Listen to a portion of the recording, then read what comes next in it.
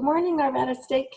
Today I want to talk to you about how to attach records. Let me share my screen with you. Here we are. I've signed into Family Search. You'll see on the right column says recommended tasks. I have records clicked, so I'm asking for what records. Are there records that I can attach to people?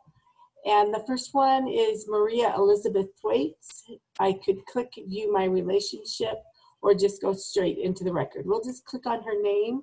That will take me to a little information box. I'll click on her name again to get into the detail page of her record. This is where you do the bulk of your work in Family Search, is on the detail page, and you can see that details is highlighted.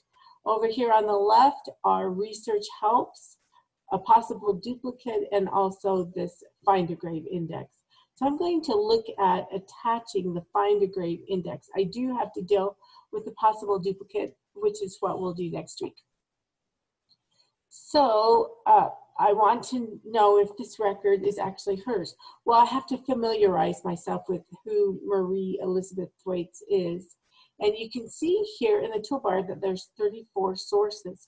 That's quite a few sources. I'm going to click on that and look at the list of sources there. Generally, when the source comes from Family Search, it would be listed in chronological order. If it's brought in from an outside source, then you can change the information so that it's listed in chronological order again. If people don't do that, then they'll be listed at the bottom.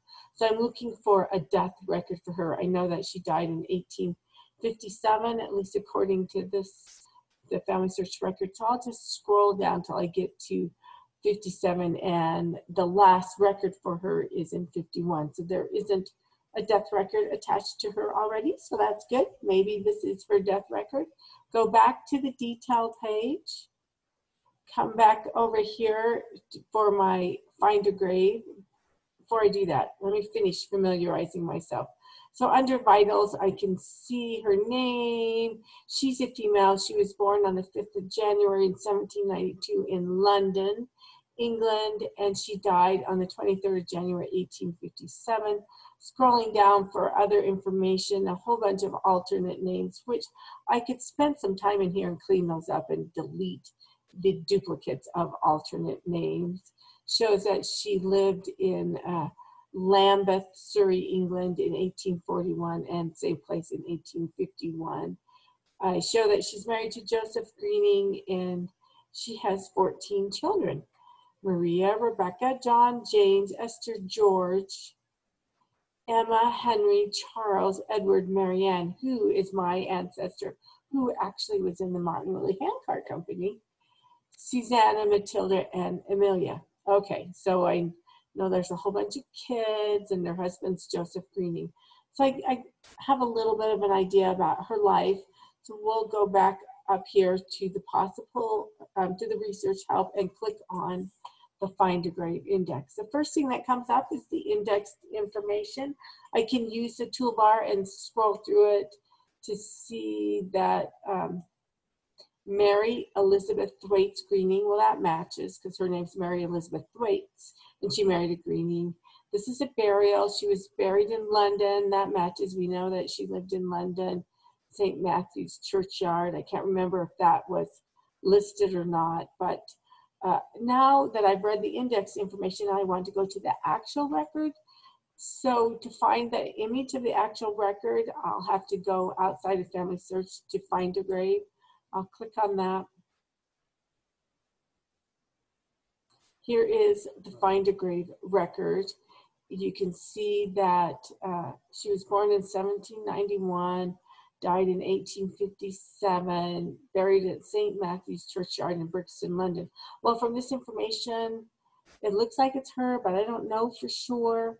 But then when I come down and see any biographical information that might be posted, look, her husband is Joseph Greening, and here's a whole bunch of children. I expect there to be 14. 1, 2, 3, 4. My ancestor, Marianne Greening. 5, 6, 7, 8, 9, 10, 11, 12, 13. There might be 15. There might be an extra one in there. But I know that this is the right family. I recognize these names and especially my relatives. So I feel confident this is her grave and I can attach it. But I can't do it from this website. I just came out to look at Find a Grave to see if I could verify that it really was her or not. And I feel confident it is. So I'll go back to Family Search, and now I'm going to review and attach the record. When you attach a record, the record information will always be in the left column, and the information from Family Search will always be on the right. And it lines them up side by side to give you an opportunity to compare them to see if this is who you think it is. So Maria Elizabeth Thwaites screening, I have Maria Elizabeth Thwaites. Her birth, 1791, well, the 5th of January, 1792, close enough. Death, 1857, buried in London. So I'm going to add that. When you have the opportunity to add, do so. That means you don't have to type it in. It will be automatically added. And then I can give a reason why I think this record is her. And so my reason was the people that were attached to her record and also to her on Family Search. So I'm going to say same husband and children. And then I can click attach. So this is a toggle switch. It's either attach or detach. And it's attached. So I'm finished. All I have to do is come down here and click return to family tree. And then if I wanted to go back to the opening page to see the next person on the list that has a record attached to it, all I have to do is click on Family Search right here, this Family Search icon. Click on that, and that brings me back to the opening page.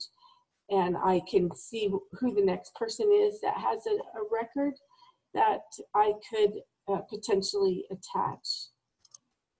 And that will show up, here we go, in the recommended task.